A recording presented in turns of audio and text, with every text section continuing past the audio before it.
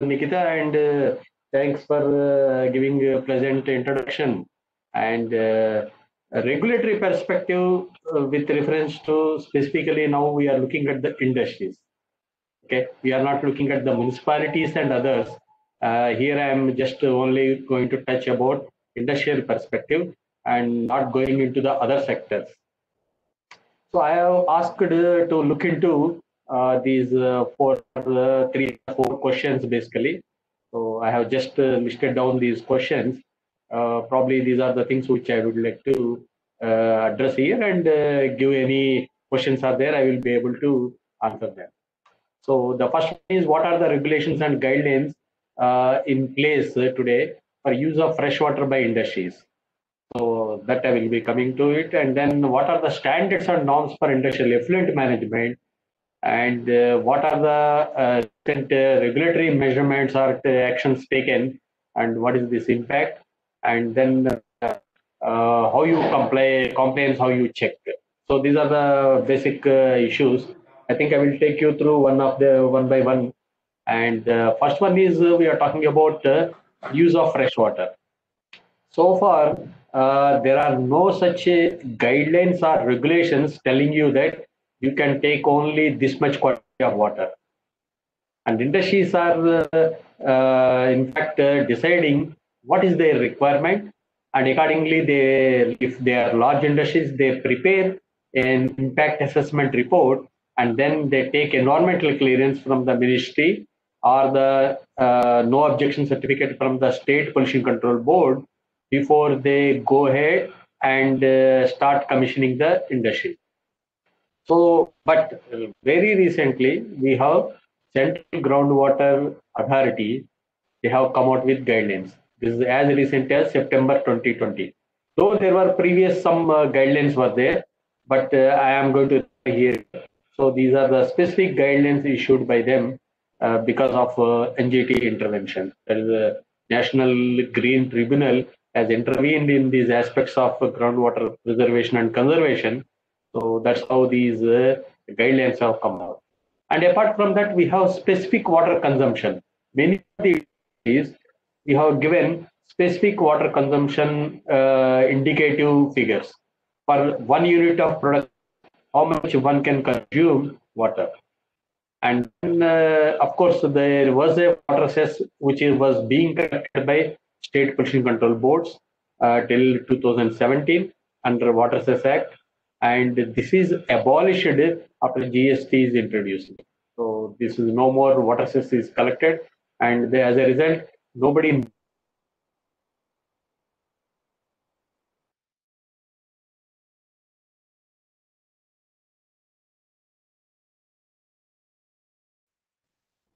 Mr. Sudhakar? So we lost your voice in between. We're not able to. So, can you hear me? Sir, we are not able to hear you. So now we can hear you clearly. Okay, can you hear me? So we had lost your voice in between. Now it's fine. We had lost your voice in between, sir. Okay, because I think there could be some internet yeah. Sir, if you want, you could switch off your video and speak. That would allow you more bandwidth. No, there is no problem. I am sitting in an institution, right. So there should not be any issue. All right, sir. As far as this is concerned. Now it's fine, sir. Now it's fine. We have really, but still, if you of that. No, now it's fine, sir. Okay. All right, so now it is fine. Okay, thank you. So now, as I told you, these are the water cess which was abolished or it is no more existence from 2017. And as a result, we don't have any record or any fresh records of what is the water used by the industry. It is not mandatory and it is not required as on today. And the recent developments they talk about is the many industries now they started sourcing water that is a sewage. It is not the fresh water, but they are taking a sewage which is continuously available.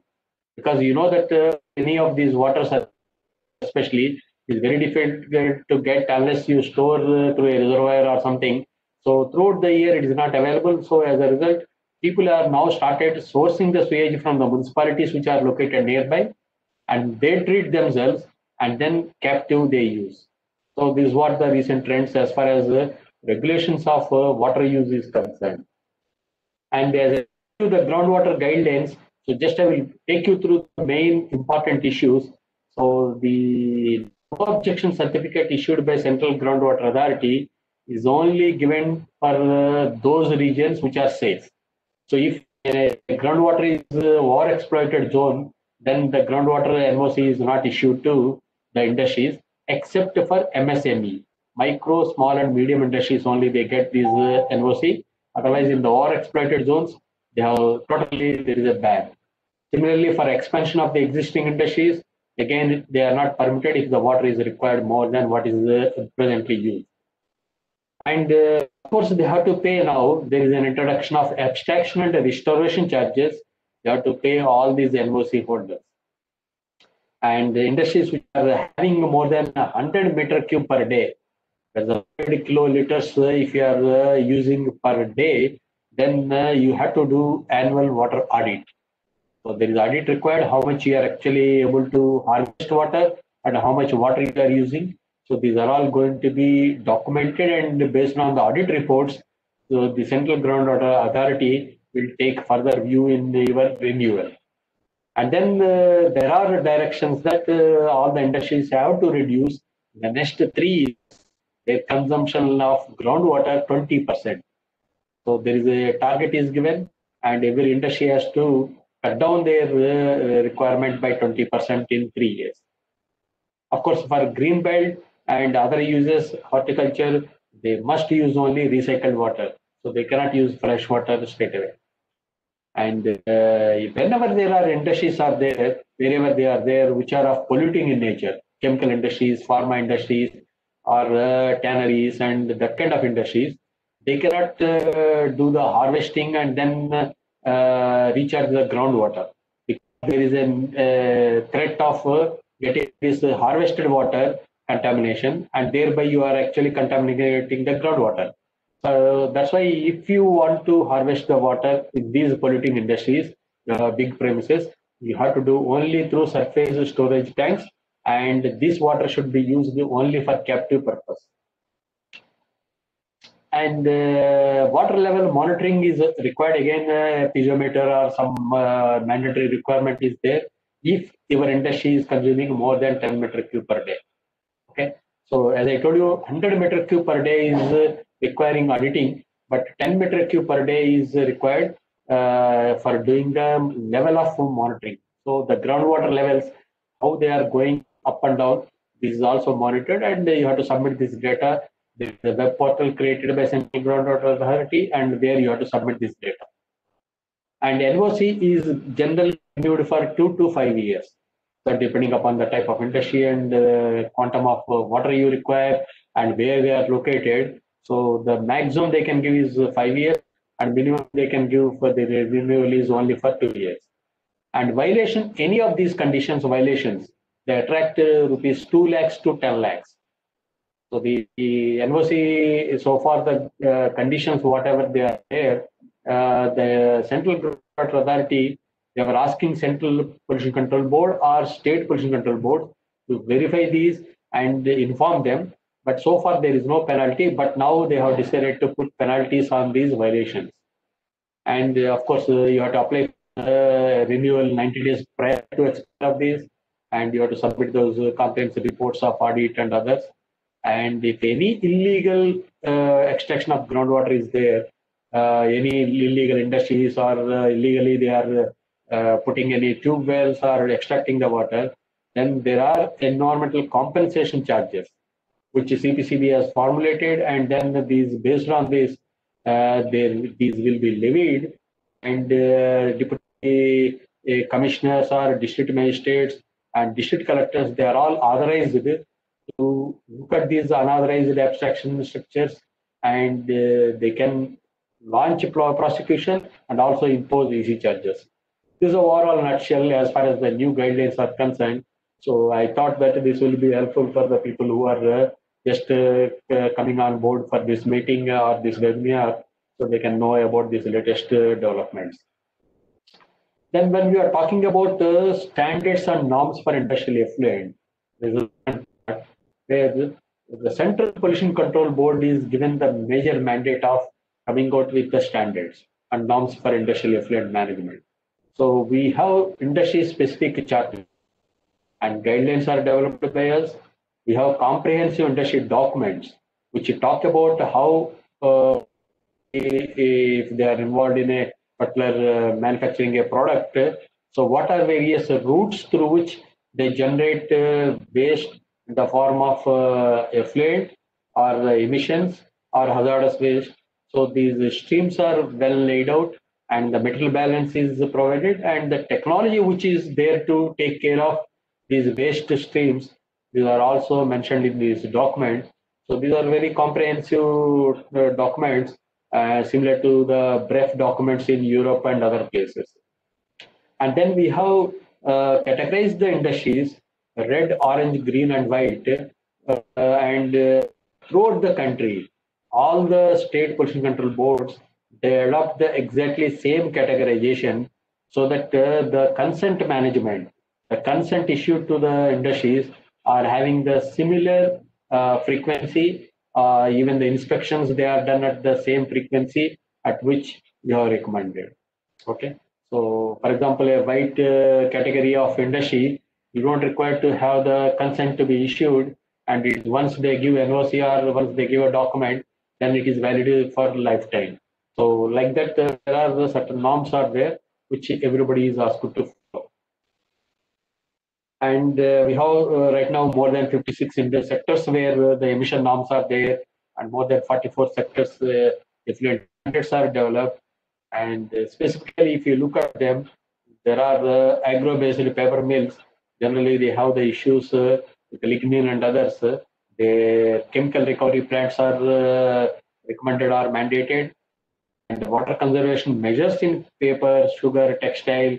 Specifically, we have come out with those guidelines and the charters. And then for some of the industries, distilleries, we recommend for zero liquid discharges. So these are some of the issues which I would like to point out here when we are talking about industrial water and the effluent management. And apart from that, majority of the small scale industries and medium scale industries, they are part of common effluent treatment plants, which are managed in an industrial estate or industrial rather like coming together and they want to form a society and they would like to have a common treatment facilities. So that's what actually about 200 and odd such a CETPs are there in the country, which we do performance also, and then we have set of norms. And of course, we get the data from about for more than 4,000 industries, which are falling in the highly polluted industries. We call 17 categories of industries. So these are the certain things which we do CPCB. And if you wanted specifically for the standards you are looking, you can go to CPCB website. This is the web link where you can see there are standards they are given. And if you go to the bottom of that standards list, there is industry specific standards. This is what you can look at. The industry's names are given. And then the moment you click there, you will be able to see what are the standards, both emission as well as effluent standards. Otherwise, these are also notified under the Environmental Protection Act, EPA, and these are available on Minister of Environment and Forest, their website also.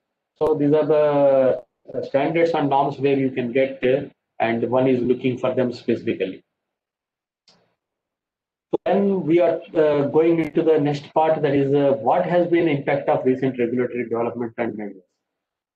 See, there is ultimately the effluent or the wastewater which is discharged, it has to reach the aquatic water bodies in the country.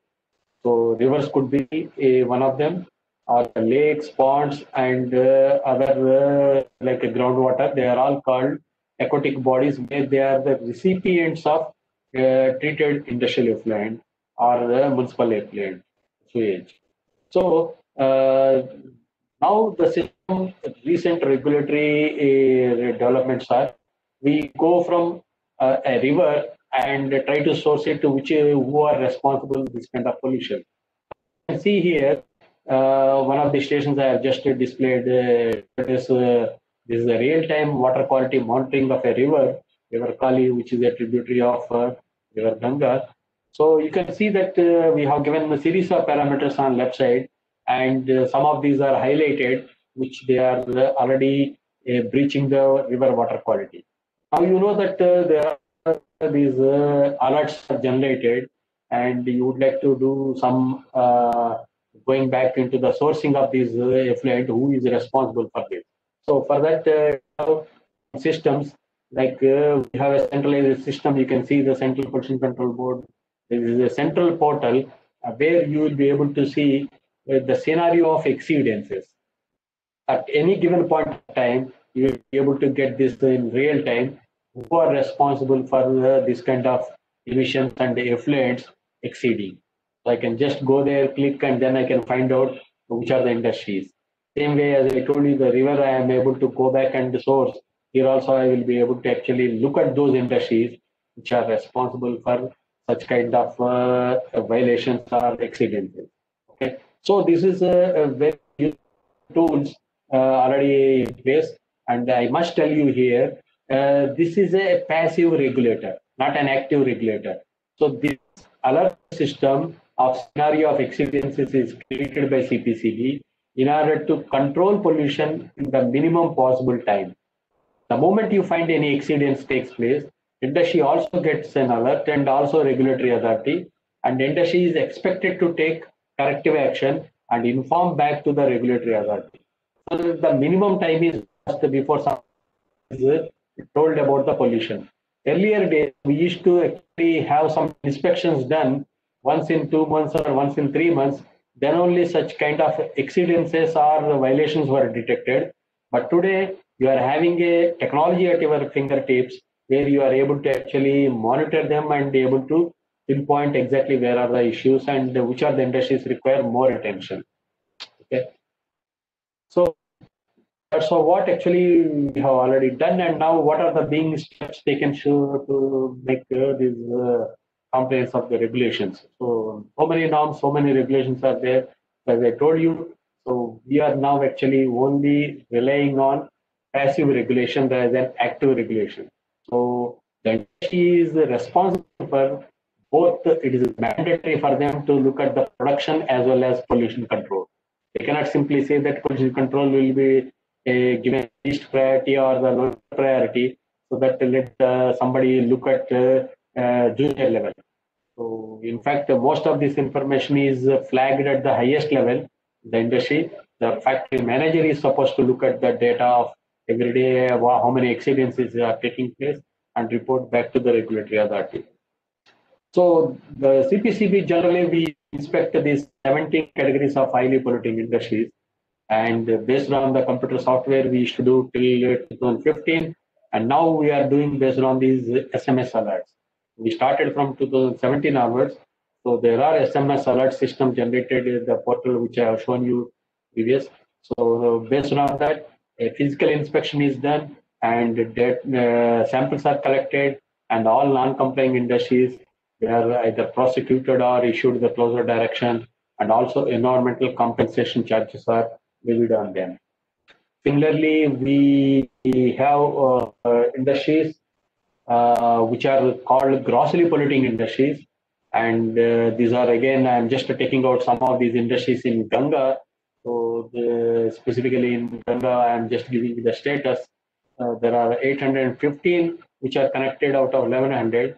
And the remaining industries, they are all asked to close down their operations because of their non-disclosure, unable to provide the required information. So then out of these, then again, we have asked them some notice and then closing them. And this is a continuous process. So there is every year they are supposed to be inspected physically also, which is a PMO directive, and we do this kind of inspections. So apart from that, the state pollution control boards, they have their own regulations and their regime where they declare what is their frequency of inspections done, and also the same data which I have shown you helping you to adopt the state, plan their inspections and looking at the industries based on their manpower and resources available. Okay, I think that's what I have to share with you.